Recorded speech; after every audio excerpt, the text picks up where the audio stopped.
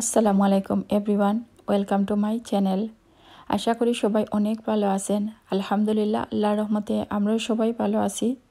আপনারা যে যেখানে থাকেন সবাই সবসময় ভালো থাকেন আর নিরাপদে থাকেন, এটাই সবসময় কামনা করি।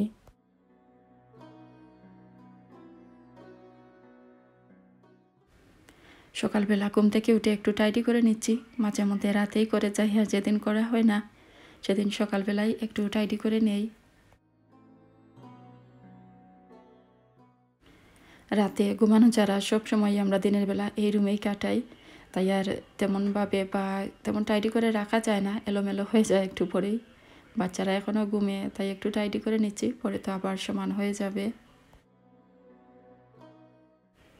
এরপরও মনে হয় ঘুম থেকে ওঠার পর সব কিছু একটু টাইডি করে নেই, দেখতে ভালো লাগে, আর না করলেও যেন কেমন লাগে। দেখতে দেখতে আসলে খুব তাড়াতাড়ি 3টা রোজা চলেই গেল।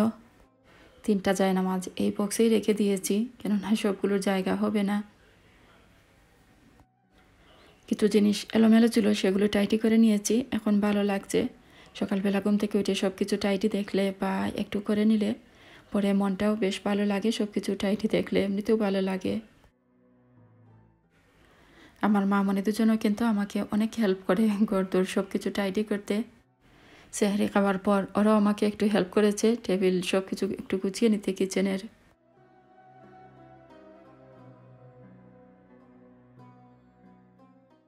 তৃতীয় রোজার সামান্য কিছু আয়োজন নিয়ে আমার আজকের এই ব্লগটি, আশা করি আপনাদের কাছে ভালো লাগবে। আমি আজ কিমা রাইস বা কিমা পোলাও রান্না করব, আর কিভাবে রান্না করেছি সেটাও আপনাদের সাথে শেয়ার করব। প্রথমে চুলায় আমি তেল গরম করতে দিয়ে দিয়েছি। চুলায় একটি প্যান বসিয়ে তাতে তেল গরম করে এর মধ্যে তেজপাতা, দারচিনি, এলাচি দিয়ে দিলাম। এগুলোকে 25-30 সেকেন্ডের মতো একটু ভেজে নিয়ে এর মধ্যে পেঁয়াজ কুচি দিয়ে দিব। কিমা দিয়ে রান্না করা এই রাইস বা কিমা রাইস অনেকভাবেই রান্না করা যায়। আমিও 2-3 ভাবে রান্না করি, আর যেভাবে রান্না করেছি সেভাবেই আপনাদের সাথে শেয়ার করছি। কিমা ধুয়ে পরিষ্কার করে এই তো দেখতে পাচ্ছেন একটা ব্লেন্ডারে আমি পানি ঝরার জন্য রেখে দিয়েছি। পেঁয়াজ কুচি দিয়ে দিলাম আর নেড়ে চেড়ে পেঁয়াজ কষিয়ে নিব। পেঁয়াজের মধ্যে আদা রসুনের পেস্ট দিয়ে দিলাম। পরিমাণ মতো লবণও দিতে হবে। এভাবে কিছুক্ষণ পেঁয়াজগুলোকে ব্রাউন করে ভেজে নিব।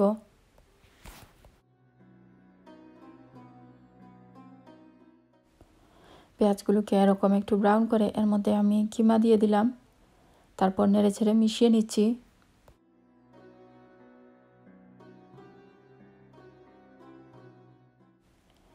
এর সাথে 2টো কাঁচামরিচও কেটে দিয়ে দিলাম। আসলে আমি কাটিনি, হামজার বাবা 2টো কেটে দিয়েছেন, বেশ বড় ছিল সেগুলো। আমি বললাম যে না, বেশি জাল হয়ে গেলে বাচ্চারা খেতে পারবে না, আর একটু জাল হলে হামজা এমনিতেই কোনো কিছু খেতে চায় না, তাই আমি এর থেকে কিছুটা তুলে রেখে দিলাম।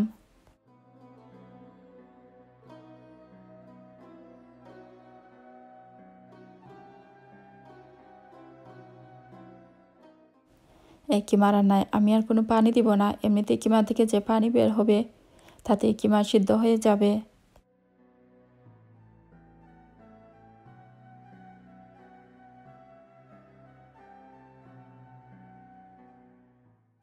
আমি চিকেন রান্না করলে যেসব মশলা দিই সেসব মশলাই আমি এই কিমার মধ্যে দিয়ে দিব। অল্প অল্প করে সব কিছু আমি দিয়ে দিলাম। কারি পাউডার, ধনিয়ার গুঁড়ো, জিরার গুঁড়ো, গরম মশলার গুঁড়ো, হলুদের গুঁড়ো, মরিচের গুঁড়ো, কম বেশি নিজের ইচ্ছা মতো সব কিছু দিয়ে দিতে হবে। বেশি স্পাইসি করতে চাইলে সব কিছু একটু বেশি করে দিতে পারেন। আমি এর মধ্যে একটু লেবুর রসও দিয়ে দিচ্ছি। ফ্রেশ লেবু গড়ে আছে, কিন্তু এখন কাটবার সময় নেই, তাই তাড়াহুড়ো করে রেডিমেড বোতলে যে কিনতে পাওয়া যায় লেবুর রস, তা থেকে কিছু দিয়ে দিলাম। আজ তৃতীয় রোজা, কিন্তু প্রতিদিনই দেখা যায় কিচেনে আসার পরে তো তাড়াহুড়া লেগে যায়, লেট হয়ে যায়। মনে মনে প্ল্যান করি আরও এটা করব সেটা করব, কিন্তু কিচেনে আসার পর দেখা যায় এত তাড়াতাড়ি সময় চলে যায় আর কোনো কিছু তেমনভাবে করা হয় না।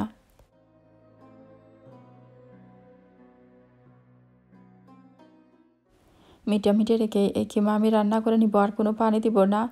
এই তো সব কিছু দিয়ে দিয়েছি, এখন নাড়াচাড়া করে ডেকে রেখে দিব, আর একটু পরপর নেড়ে দিব, তা না হলে পুড়ে যেতে পারে। কেউ চাইলে এই কিমার মধ্যে পোলাও বা বিরিয়ানির মশলা যে পাওয়া যায় কিনতে, সে প্যাকেটের, সেগুলো দিতে পারেন। অল্প একটু টমেটো কেচাপও এর মধ্যে দিয়ে দিচ্ছি। তারপর নেড়ে চেড়ে কিছুক্ষণ কষিয়ে নিব। শ্যুট করা হয়নি, কিন্তু কিমা থেকে অনেক পানি বের হয়েছিল, সেই পানিতেই কিন্তু কিমা রান্না হয়ে গেছে। এখন এর মধ্যে আমি কিছু ফ্রোজেন পিস দিয়ে দিব, সেগুলো ফ্রিজ থেকে বের করে আমি ধুয়ে রেখেছিলাম, সেই পিস দিয়ে দিলাম। এটা অপশনাল, কেউ চাইলে দিতে পারেন, না দিলেও অসুবিধা নেই। পিস দিয়ে আরও কিছুক্ষণ নেড়ে চেড়ে তারপর যখন ঝুরঝুরে হয়ে যাবে বা পানি টেনে যাবে তখন চুলা থেকে নামিয়ে রেখে দিব।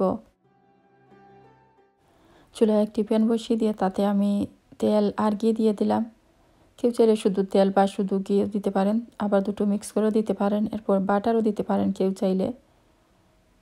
তেল গরম করে তারপর এর মধ্যে আমি দারচিনি, এলাচি, তেজপাতা দিয়ে দিব। এর মধ্যে আদার পেস্টও দিয়ে দিয়েছি, কেউ চাইলে এর মধ্যে পেঁয়াজ কুচিও দিতে পারেন। কিমার মধ্যে আমি কিমার অনুপাতে লবণ দিয়েছি, আর এখন যে চাল নিয়েছি সে চালের অনুপাতে আমি লবণ দিয়ে দিচ্ছি। চাল ভিজিয়ে রেখেছিলাম আমি 10 থেকে 15 মিনিটের মতো, তারপর ভালো করে চালগুলো ধুয়ে পানি জড়িয়ে নিয়েছি। আর এখন এই তেল বা ঘিয়ের মধ্যে চাল ভালো করে ভেজে নিব। 4-5 মিনিট মিডিয়াম হিটে চালগুলো ভেজে নিলে ভাজা হয়ে যাবে। কিমা বা চালের পরিমাণ কোনো কিছুই আমি বলছি না, যার যার ইচ্ছে মতো কম বেশি করে দিতে পারেন।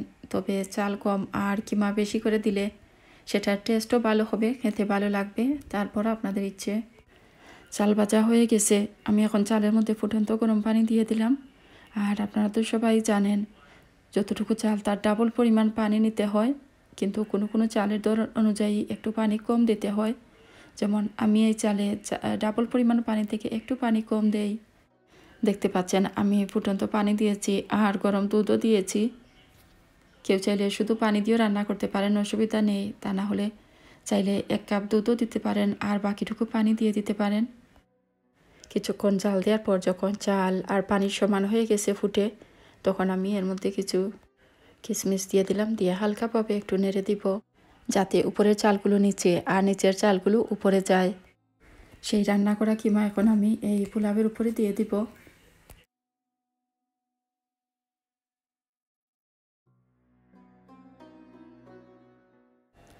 তারপর হালকাভাবে নেড়ে পোলাওয়ের সাথে মিশিয়ে দিব। কেউ চাইলে এভাবে নেড়ে চেড়ে মিশাতে পারেন, নতুবা এমনিতে উপরে রেখে দিতে পারেন। আমি একটু মিশিয়ে নিচ্ছি, যার যার ইচ্ছে অনেকভাবে রান্না করা যায়। আমি আজ যেভাবে করছি সেভাবেই আপনাদের সাথে শেয়ার করলাম। আপনারা চাইলে এই রাইসের সাথে গোলাপ জল, কেওড়া জল মিশাতে পারেন। আমি একটু দিয়েছি, কিন্তু সেটা শ্যুট করা হয়নি।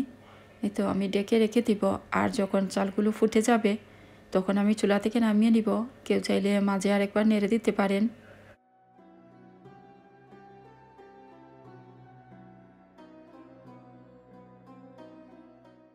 এদিকে আমি পেঁয়াজ ভেজে নিচ্ছি, চানা বা চুলা বুট ভাজা করব এজন্য। আর আমার হাজব্যান্ডও আমাকে হেল্প করছেন, পেঁয়াজ কেটে দিয়েছেন আর এটা সেটা করছেন। যতক্ষণ আমি ছিলাম কিচেনে উনিও এটা সেটা করেছেন। বাচ্চাদের জন্য জেলি তৈরি করে ফ্রিজে রেখেছেন। জেলির একটা প্যাকেট হামজা দেখেছে, আর আমিও বলেছিলাম তৈরি করে দিব, আর মনেও থাকে না আসলে। আর আজ ওনাকে বললাম যে উনি যেন তৈরি করে দিয়ে দিন, তাই উনিও জেলি বানিয়ে সেগুলোর মধ্যে আরও চকলেট কি সব মিক্স করে তারপর ফ্রিজে রেখে দিয়েছেন। খুব তাড়াহুড়ো করে সব কিছু করছি, তাই আর শ্যুট করা হয়নি। আর এদিকে আমি পেঁয়াজ কিছুটা ভেজে নিয়েছি বা কষিয়ে নিয়েছি। এখন এর মধ্যে আমি মশলা দিয়ে দিচ্ছি, ধনিয়া, মরিচের গুঁড়ো, হলুদের গুঁড়ো দিয়ে দিলাম। যার যার ইচ্ছে মতো যে যেভাবে খেতে চান সেভাবেই মশলা দিয়ে দিতে পারেন। মশলা দিয়ে আমি একটু নেড়ে চেড়ে ভেজে নিচ্ছি। হামজার বাবা এখানে দেখতে পাচ্ছেন কিছু টমেটো আর ক্যাপসিকাম কেটে দিয়েছেন, খুব বেশি না, লম্বা আকৃতি যেগুলো থাকে সেখান থেকে মনে হয় 2-3টা কেটে দিয়েছেন। বললেন যে দেওয়ার জন্য, আমিও বললাম যে আচ্ছা দিয়ে দেই। চুলা ভাজায় কখনো দেইনি, এই প্রথমবার ক্যাপসিকাম দিলাম, মাঝে মধ্যে টমেটো দেই, জানি না কেমন হবে। মনে মনে এটা চিন্তা করছিলাম, কিন্তু বেশ মজাই হয়েছিল। আসলে রান্না তো একেবারে গণিতের মতো না, সব কিছু একেবারে হুবহু মিল করে তারপর সমাধান দিতে হবে। এটা সেটা নিজের ইচ্ছে মতো অনেক রকমই সেটা করা যায়। রান্না করার সময় দেখা যায় মাঝে মধ্যে যে জিনিসগুলো একেবারে না দিলে হয়, সেরকম কিছু জিনিস হয়তো মাঝে মধ্যে দেই না, আবার দেখা যায় এক্সট্রা কোনো কিছু দেওয়ার ইচ্ছা না থাকলেও দিয়ে দেই। যেমন আজকে এই ক্যাপসিকাম কেটে দেওয়া হলো, সেটা তো দেওয়ার কোনো কথাই ছিল না, কিন্তু রান্না করতে উনি বললেন তাই দিয়ে দেওয়া হলো। হামজার বাবা রান্না করলে কোনো কিছুর মধ্যে এটা সেটা দরকার না থাকলেও দেন, অবশ্য ভালোই হয়, মজাই লাগে। শেষ পর্যন্ত সেটা অনেক মজাই হয়, ডিফারেন্ট লাগে, খেতে ভালোই লাগে। চুলা ভাজা করতে সবাই জানেন, এরপরও আজ যেহেতু একটু ভিন্নভাবে রান্না করলাম তাই আপনাদের সাথেও সেটা শেয়ার করলাম। আপনারা চাইলে এভাবে একদিন রান্না করে খেয়ে দেখবেন, আসলেই ভালো লাগবে। কিমা রান্না থেকে যে কাঁচামরিচ তুলে রেখেছিলাম সেই কাঁচামরিচও এখন এই চুলার মধ্যে দিয়ে দিলাম। 3-4 টুকরো হবে, যার যার ইচ্ছে মতো কম বেশি দিতে পারেন। আমাদের ঘরে তেমন একটা খাওয়া হয় না, মাঝে মধ্যে দেই, পরে হয়তো আমি একটু খাই, তা না হলে কিন্তু তুলে ফেলে দেওয়া হয়। আমার লাভলি ভিউয়ার্স, যারা আমার ভিডিওগুলো দেখছেন, আমাকে সাপোর্ট করে যাচ্ছেন, তাদেরকে একটা রিকোয়েস্ট, যারা অলরেডি সাপোর্ট করে যাচ্ছেন, সাবস্ক্রাইব করেছেন, তাদেরকে তো অসংখ্য ধন্যবাদ জানাই।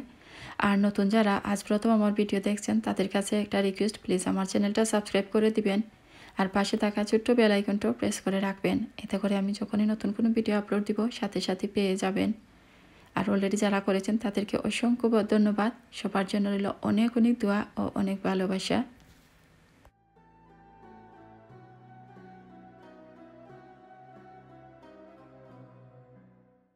অনেকেই ভিডিও দেখেন কিন্তু সাবস্ক্রাইব না করে চলে যান, হয়তো ভালো লাগে কিন্তু সাবস্ক্রাইব করেন না।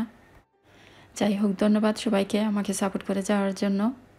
আমি কিছু ধনিয়া পাতা কুচিও দিয়ে দিলাম। চুলাপুট রান্নায় ধনিয়া পাতা না দিলে ভালো লাগে না, মনে হয় যেন সেটা অসম্পূর্ণই থেকে যায়, আর দিলে খেতে বেশ ভালো লাগে। আপনারা তো জানেনই, আমি বলি যে আমি ক্যানের চানা ইউজ করি, সেগুলোই আমাদের খাওয়া হয়। আর এজন্য আমি এই রান্নায় কোনো পানি দিই না, এমনিতেই সেগুলো ভেজে নেই। আর এমনিতেই কিন্তু খেতে বেশ ভালো লাগে, আমি কোনো পানি দিইনি, এমনিতেই কিন্তু এগুলো রান্না করে নিলাম। আর এটা কিন্তু ভীষণ মজার হয়েছিল, খুবই ভালো লেগেছে খেতে। কিছু সমুচা ভাজবো, এজন্য চুলায় আমি তেল বসিয়ে দিলাম। তেল গরম হয়ে গেলে তাতে আমি সমুচাগুলো দিয়ে দিলাম। আর বেশ কিছুক্ষণ আগে আমি সমুচাগুলো বের করে রেখেছিলাম, কিছুটা রিফ্রেশও হয়ে গেছে। প্রতিদিনই আসলে কিচেনে কাজ শুরু করতে করতে লেট হয়ে যায়।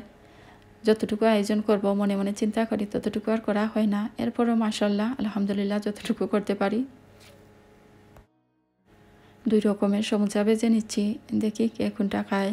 মাঝে মধ্যে দেখা যাবে হামজা ভেজিটেবলেরগুলো খাবে না, এখানে কিছু ভেজিটেবলেরও আছে। সে ভেজিটেবলের সমুচা খেলে উপরের কভারটা খায় আর ভিতরের পুর বা ভেজিটেবল প্লেটের মধ্যেই রেখে দেয়। অবশ্য মাঝে মধ্যে খায়, মাঝে মধ্যে তো মাদ্রাসা থেকে ওরা সমুচা নিয়ে আসে, মাঝে মধ্যে দেখা যায় খায়, আবার মাঝে মধ্যে দেখা যায় শুধু উপরের অংশটা খায়, ভিতরের অংশটা সে খায় না। হামজার বাবা সালাদ তৈরি করেছেন আর আমার মেয়ে টেবিলে প্লেট গ্লাস সব কিছু রেডি করে নিয়েছে। টমেটো, কিউকাম্বার আর পেঁয়াজ আর একটু অলিভ অয়েল দিয়েছেন, এসব দিয়ে সালাদ তৈরি করেছেন। আর একটু ফ্রুট সালাদও তৈরি করে রেখেছেন। ঘরে শুধু কিউই আর আপেল ছিল, সেগুলোই কেটে নিয়েছেন।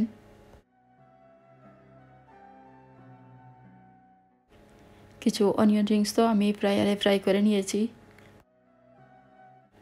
আলহামদুলিল্লাহ সব কিছুর জন্য আল্লাহ তাআলা আজ আমাদের রিজিকে যা রেখেছেন তাই দিয়ে আজ আমরা ইফতার করে নিলাম।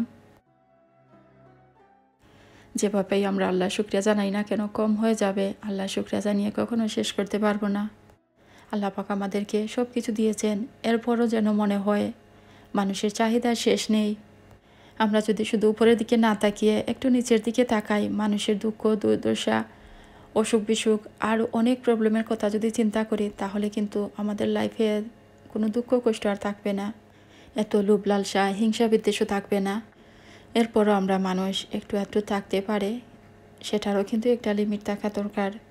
এজন্যই আল্লাহর কাছে বেশি বেশি করে আমাদেরকে মাফ চাইতে হবে, এই রমজান মাসে আরও বেশি ইবাদত করতে হবে। আল্লাহ পাক আমাদের সবাইকে মাফ করে দিন, আমাদের জীবনের সমস্ত গুনাহগুলো মুছে দিন, এই দোয়াই করি। বেশি বেশি করে আমাদের সবাইকে আল্লাহর ইবাদত করার তৌফিক দান করুন, এই দোয়াই করি, আমিন। ইফতার শেষ করে সব কিছু গুছিয়ে 1 কাপ চা খেতে হয়, তারপর নামাজ শুরু করি। যাই হোক, অনেক কথাবার্তা বললাম, কথাবার্তায় ভুল হয়ে গেলে ক্ষমার দৃষ্টিতে দেখবেন। আপনারা সবাই ভালো থাকুন, সুস্থ থাকুন, আমাদের জন্য সবাই দোয়া করবেন। আপনাদের সবার জন্য রইল অনেক অনেক দোয়া ও অনেক ভালোবাসা। আজকের মতো এখানে বিদায় নিচ্ছি। আল্লাহ হাফেজ।